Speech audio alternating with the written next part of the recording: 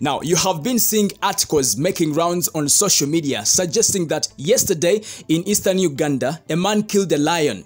And you have been asking yourself, is it true? Now, I have come to tell you what exactly happened.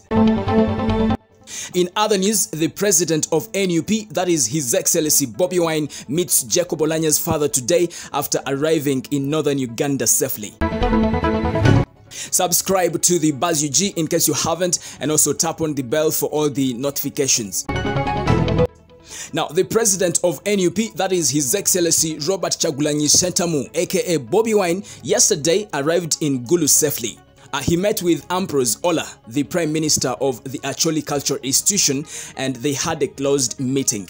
Now, the Prime Minister, however, said in their meeting, the matters of discussion were not political. We received him and he told us he condoles with the Acholi people over the loss of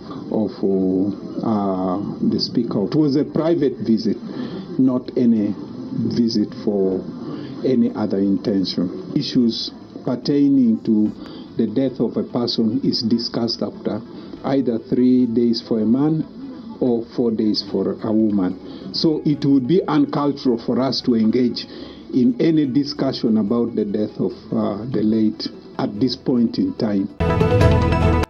Now, Olara Otun, veteran politician from northern Uganda, said people shouldn't be deceived that there are differences between the people of Buganda and northern region. Not allow yourselves to fall into a trap of a contrived conflict of fighting between Buganda and Acholi. There's nothing to fight over.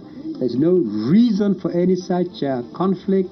This is being fanned by cynical people for their own purposes. I associate myself 100% with the submission of Ambassador Olara Otun.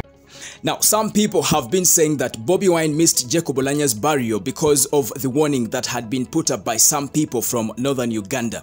You remember there is a member of parliament, I think she's called Lilian Abba. She came out and said that Bobi Wine has to first apologize to the people of Acholi, otherwise they won't allow him to attend the burial of Jacob Oulanya. But Bobi Wine says he missed because he had to attend the important work he had to do in Geneva. On coming here, like I mentioned in my opening remarks, I was unable to make it for the burial. I would have loved so much, but because of important work that I had to do in Geneva, I missed the burial. However, on return, I drove directly here to condole with the family, with the people, and with the leaders.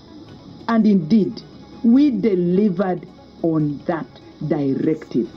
We were present, a very big delegation from NUP, Northern Uganda office, led also among others by the chairman of court. We went with our wreath, we laid the wreath, we were recognized.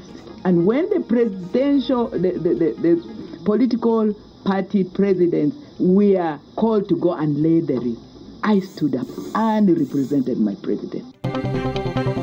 Bobi Wine today is heading to Oyam to commiserate with Jacob Oulanya's family. And of course, I'll keep you posted on that. Now, in other news, according to the news that is coming in from Iganga district, that is in eastern Uganda, yesterday morning, a yet-to-be-identified man killed a lion. Now, according to the reports making rounds, this man met this lion as it was walking near his home, and he decided to fight and kill it. However, although he succeeded in killing it, he survived with serious injuries and he's currently admitted in hospital. Other people are saying that maybe the lion was too old, and other people are saying that maybe it was a small dog. But really, guys, I mean, you're seeing a dead lion is right there. What are you saying? What are you talking about? But anyway, Uganda Wildlife Authority has come out and refuted the claims that are making rounds suggesting that this man killed the lion. Uganda Wildlife Authority says that is not true. That is not true. This man cannot kill a lion. But honestly, judging by the looks, this man doesn't look like he can kill a lion. And I think that's why they say don't judge a book by its cover. Otherwise, personally, if it is true that he killed a lion, hey, then man, he's a brave man. He's really a brave man, and I salute him so big time. But of course, you know, the Uganda Wildlife Authority has come out and said that it's not true that, you know, this man killed a lion. And of course, you know, right here on the Buzz UG, we go by what has been officially communicated. Anyway, that is it from Iganga, Eastern Uganda. And of course, I'll keep you posted on every other development. What you have to do, subscribe to the Buzz UG in case you haven't. We are striving to hit our target, which is 20k subscribers. Yeah, don't forget about that. Right now, we are talking about 11.1, and of course, we shall be hitting that target very, very soon. Thank you.